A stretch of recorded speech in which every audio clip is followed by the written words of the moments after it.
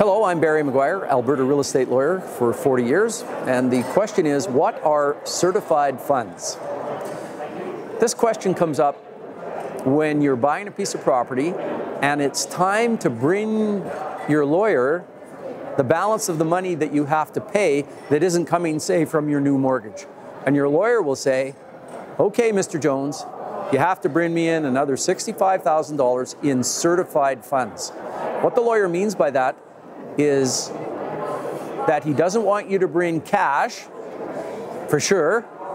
He doesn't want you to bring a personal check because the bank will hold that personal check for 10 business days. They're getting stickier and stickier about this.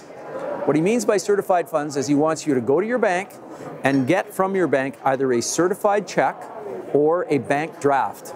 And that's how he wants you to bring in the $65,000. So if you bring a certified check or a bank draft, those are all what's called certified funds.